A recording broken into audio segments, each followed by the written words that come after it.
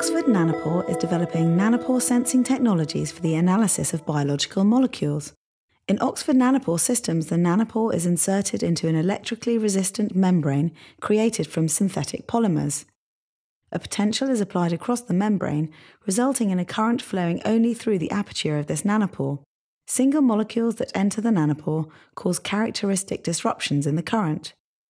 By measuring that disruption, the molecule can be identified. The Minion is a small, portable device designed to analyse single molecules such as DNA, RNA, and proteins.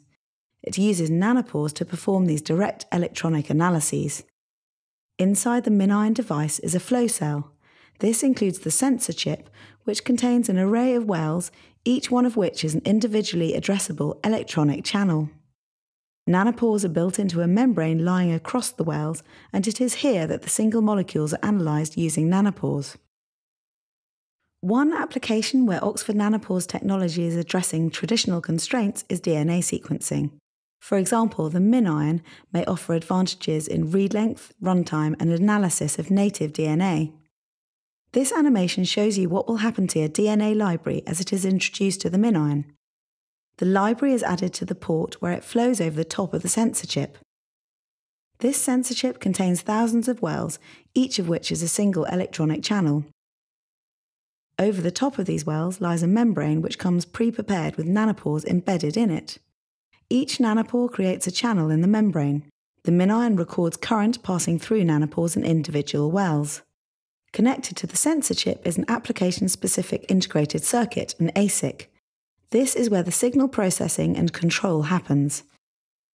The DNA library that has been added to the Minion has been mixed with copies of a processive enzyme. As the DNA enzyme complexes approach the nanopore, the single-stranded DNA is pulled through the aperture of this nanopore. As each one passes through, it creates characteristic modulations in the current that can be used to determine the order of bases on that strand. The workflow for a Minion sequencing experiment is straightforward. Firstly, the Minion is connected to the laptop through the USB 3 cable. The user then launches the Minno software that will run the Minion, and after performing a calibration and quality control procedure, the Minion is ready for the sequencing library. The library is added to a port in the Minion, and the fluid flows across the surface of the sensor chip. After selecting the run protocol and starting the experiment, you can now start to see the raw data produced by the nanopore sequencing the DNA. The DNA to be sequenced by the Minion has gone through a simple library preparation procedure. Read lengths can be determined by the person doing the experiment, as the Minion will sequence the length of reads that are presented to it, and when a nanopore has processed a complete read, it will then start a new read. Nanopores can process read lengths of hundreds of kilobases. The nanopore signal is measured by an ASIC in the flow cell and processed by the Minno software. Minno controls the Minion. It carries out several core data tasks and can be used to change experimental workflows or parameters. It provides the user with real-time feedback of key sequencing metrics, such as read lengths and number of events, allowing the user to decide how long to run an experiment. The software runs on a host computer with Minno data files being uploaded to Metricore, an on-demand, cloud-based data analysis and bioinformatics platform. Results of these analyses are then provided back to the user as the experiment progresses. This exchange of data allows real-time sequencing analysis to take place, meaning that experiments can be run to generate the right amount of data to answer the user's question, rather than being controlled by an arbitrary runtime. On the bioinformatics side, the systems produce full-length, full-read data, whether it's DNA, RNA, or protein, in real time. And that means you can treat those data bioinformatically in real time as the machine runs.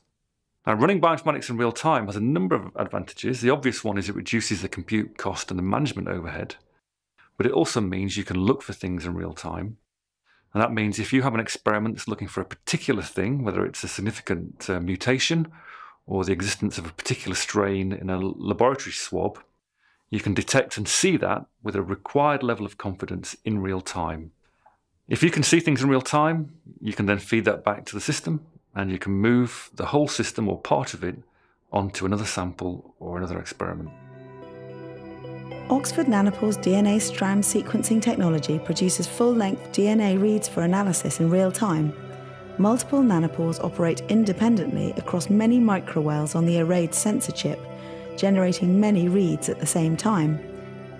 Combining this with a continuous exchange of data with a cloud-based analysis system, results can be seen in real time, allowing users to decide when they have enough data to answer their questions.